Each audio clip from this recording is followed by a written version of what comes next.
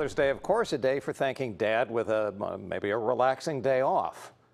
But in Oakland, one man did just the opposite. He put his father to work, and it turned out to be a gift for both of them.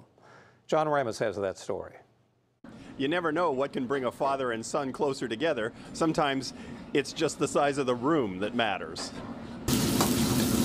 Kwang Zhao was a classically trained chef in China when he moved his family to California in 2000. He worked at a Los Angeles restaurant nearly every day until it closed in 2020. He was out of work because of the pandemic, but I knew that he didn't like to sit around for too long. So his son Dan, a tech worker in the Bay Area, gave his dad the ultimate gift, a chance at a new life.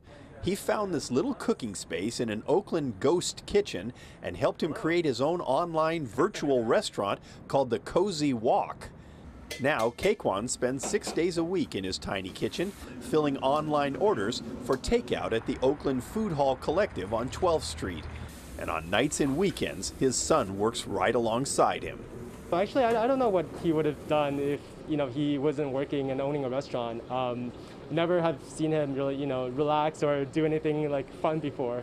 Dan convinced his father to focus strictly on vegetarian dishes, so Kwang adapted his menu to mouth-watering meatless versions of Chinese classics like fried rice, pot stickers, and a delicious plant-based orange chicken you'd swear was the real thing. Dan is impressed with how open-minded his old man has been in the process. I really enjoy working with my son. He's a fast learner, and he does everything that I tell him to do. But it hasn't been easy. Dan says he's resented his father in the past for being absent from his life. But now that he's seen what restaurant work requires, he says he has more appreciation for what his father has done all these years. So before, I used to get a little bit mad at him for missing, all my sports games and things like that when I was in high school. But now I'm a little bit more understanding. I never expected to work with my son before the pandemic, but because he was worried, that's why I moved up here with him. After working together, our relationship got better because we just see each other more often.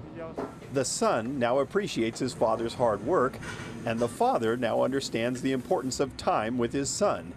It's the ultimate Father's Day story.